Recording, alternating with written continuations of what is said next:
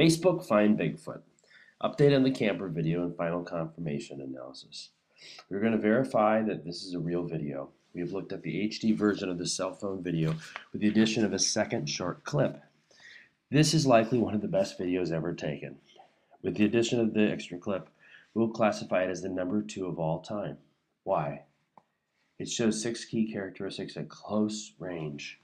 Large nocturnal eyes with no white showing, a hooded nose with downward facing nostrils that is at the cheekbone level with a long upper lip, a forward sloping neck with long spinous processes, the shoulders and muscles can be clearly seen moving. And what appears to be about 20 feet, this is the closest image of a Sasquatch ever seen. Clip 1 is called a Sasquatch Preoccupied at 7:20 p.m.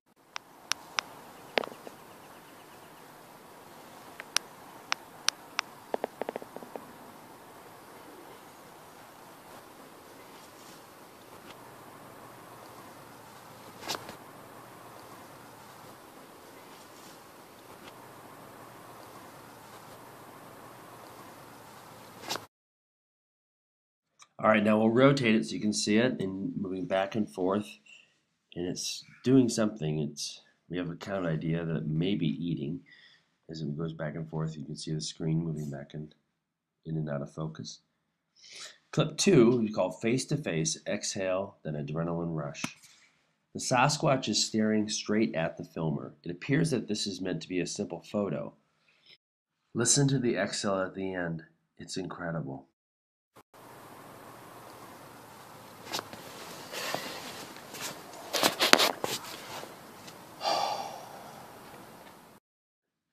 Now clip 2 was de-shaked, magnified, and looped. This is the face of a living, breathing Sasquatch. Well, there it is, a living Sasquatch looking straight at you. I can't even imagine how that filmer felt. That's very, very powerful. So what has happened in clips 1 and 2? Well, something has caused a preoccupation. It's drawn his interest to the tree. The young poster mentioned eating in one of the emails back and forth. It may hear the camera and turns toward the tent. In clip 2, it has been taking a strategic position behind the tree. Tree peeking is commonly seen in our young children, a natural defensive position even though it's rarely needed in our society. Tree peeking seen in the number 19 huge Alabama Sasquatch. And you can see it right there. It's amazing. It's just watching. It's about 10 feet tall. It's massive. It's observing. This is taking the exact same position behind.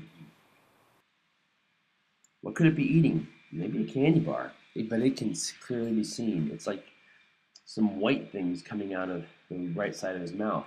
You can watch the mouth move. You may not be able to see this as well online, but you can actually see the muscles moving. It's like jammed in there. This is of the green thermal footage. This is so unreal that some need to prove to themselves it isn't real. Well, Morris and Hieronymus tried to pretend they could do a suit that would replicate Patterson and Gilliland. But note the high forehead of a modern human. It doesn't fit inside of this cranium.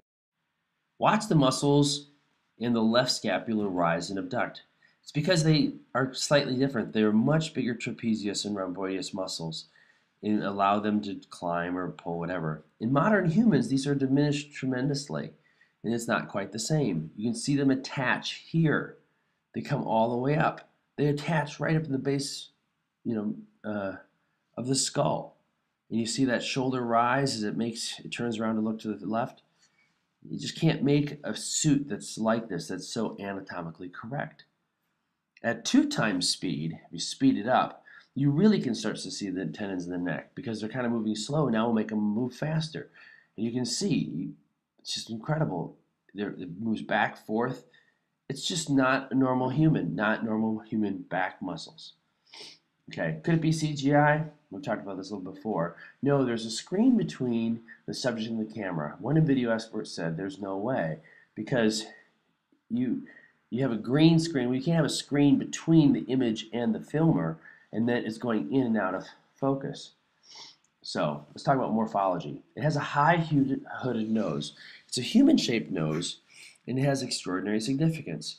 People have had hundreds of eyewitness sketches And then you normally have a long upper lip, but sometimes different people have different theories. Out of Africa theorists envision like an ape-like nose.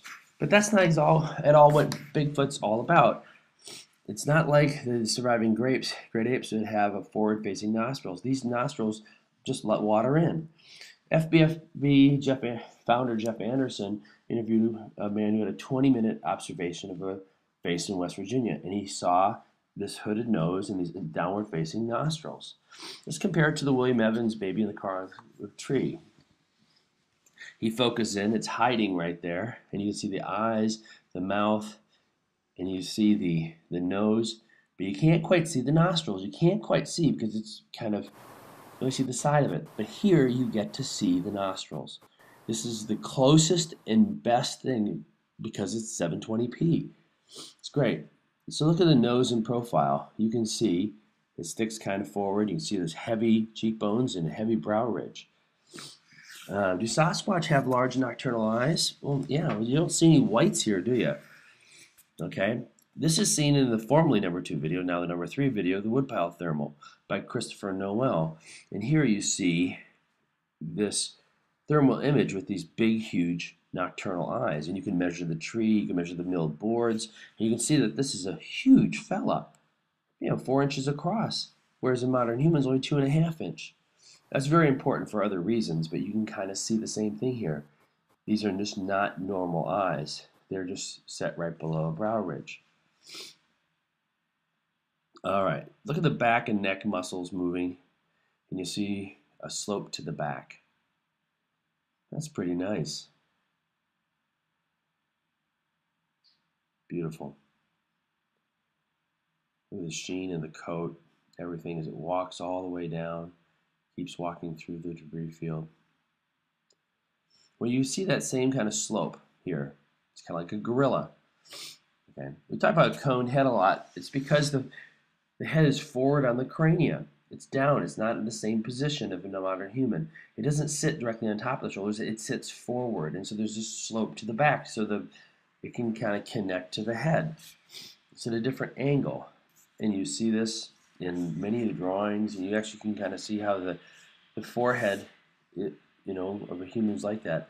Here's number 15, South Jersey Sasquatch. Here's number 22, Perfect Profile. You can see that same, lack of forehead. You see a backward slope. Here's Prince Edward Island, like number 6 or so. You see it going along. Here's number 21, The Fence Jumper by M.K. Davis, 48-inch fence. So it goes over. You see that coned head going backwards, nice smooth run. Super thick vault is 2.5 times thicker in these old archaic humans. Okay, it gives protection for nocturnal forest pursuit. That's why the forehead in your body is the strongest bone. Because if you break your head running through the forest at night, that's what it is. Now, auburn hair is probably the best color at night as far as deep sea hunters, is they have this auburn hair. Well, you see it in this film. You'll see it in Laraysville and about maybe 8 other films. But here, you can see that beautiful auburn color. Well, that, in low light conditions, is actually better than black for hunting. Sounds unusual, but it is, and that's why all the deep sea creatures have this same kind of red color, because you can't see it. A forward-sloping neck with the long spinous processes and the high shoulders are pretty important. Okay, this is seen in the number 9 Freeman film. The Freeman film, at one point, the creature is turning and its head's down and it's turning to the side, kind of lifts and turns. In Three Kips Miyaka, you see the high shoulders there. It's pretty awesome. Boom, there's the money shot. And as it walks away, you see the high shoulders. So the heavy brow ridge is also called a suborbital torus. And you see it there. You see that ridge along the top. There you can see where earlier in the film, you can see the brow ridge when he's turning at the right angle. You also see that in the Minnesota auburn. As it runs through the trees, You can see how that brow ridge would be very important to protect the eyes and also be very important to have that cranial vault to protect against you hitting a tree. So you're running through. It's pretty cool. That's the natural human body plan. Some humans actually have that same body plan even today. The cranial keel is also seen in this. And this is something we've never featured in any of our videos, and so we're not sure exactly how anyone would know this. But you can see it. There's a little bump right above the brow ridge. That bump is a very important strength point. Now, you can kind of see that same thing in the Pennsylvania White very quick video. In humans, you see that heavy brow and you see that cranial keel. Conclusions. Well, we have seen tens of thousands of fake videos, even movie quality videos. Either this was a pure accident and is certainly a Sasquatch, or an extra measure of genius and determination was needed to get a Sasquatch this close. We believe that it is nearly impossible to produce a suit with its exacting detail without CGI. This is a living, breathing creature. Sasquatch shockingly occupied the whole of North America and operated a tremendous physical mental advantage to modern humans. We have waited for a film like so long to see the nose of a Sasquatch. It has tremendous significance. The secret of your existence in our great society is as clear as the nose in your face. In fact, it is the nose in your face. It allowed us to become the social creatures we have become. In the last chapter of the book, You Are a Sasquatch, we talk about what name we'll give this creature when it is discovered by science. Homo erectus americanum, Homo primum, the first man. Might we suggest a name as magnificent as Homo noctum magna venata, or whatever the correct Latin name is, for the great night hunter? We can't think of a name that is more appropriate and complex for what is truly the smarter ape. Congratulations to whoever took this film. Facebook, find Bigfoot.